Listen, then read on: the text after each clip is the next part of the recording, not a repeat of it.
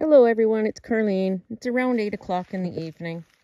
We decided to go for a little drive out to Ollie's Lake just to see if the ice was off and if the birds were here, ducks, geese, swans, but they're not here yet. The ice is still on the lake.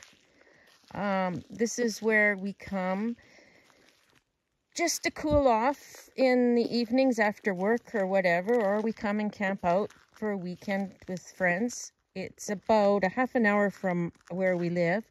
It's on the Alberta side. And yeah, it's a really nice lake when it's sunny and no ice.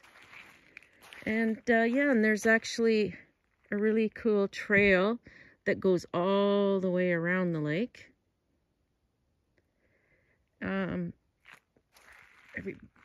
People come here just in the evenings in the summer just to do a little bit of fishing and just hang out on the lake and do some swimming.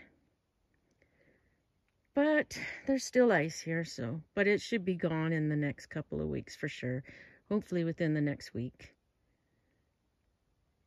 Just thought while we were here checking it out, I would just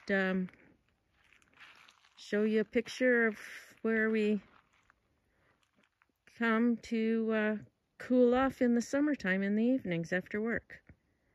So thanks for watching, and we'll talk to you guys soon. Bye.